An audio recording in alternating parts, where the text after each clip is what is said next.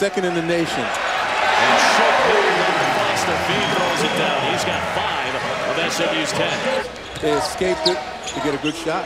From Ojale. There is a three-pointer, the second of the night for SMU. This is one of those situations where they can make a statement with a win here.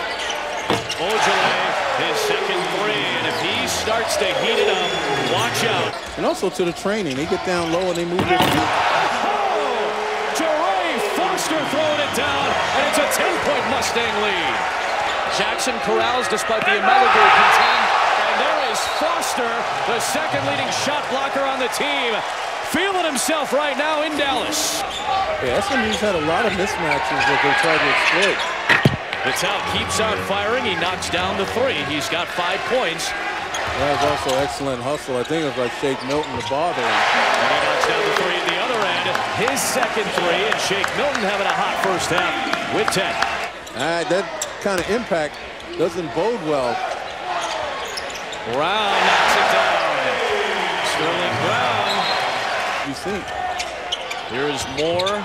Tough shot, followed up. And that was off a Deshaun McDowell offensive rebound. This team's offense by going right to the guy inside in the heart of that SMU defense. Top, it's Foster throwing it down off the feed from Milton. Great ball movement, Ameligo. Go right to the middle of the floor. Jalen Adams back the other way to a cutting Kenton Facey. Man, I am just so impressed with Kenton Facey. You know, during the preseason NIT, I saw that too. Yeah, saw a lot of that. Chevy Ojale with the dunk. And I sometimes laugh at how a lot of the prognosticators. Milton, season high night continues at 23. That is his 5th three-pointer. Tremendous defensive effort. UConn falls to 2-4 in American Conference play, and Tim Jankovic's team continues to be efficient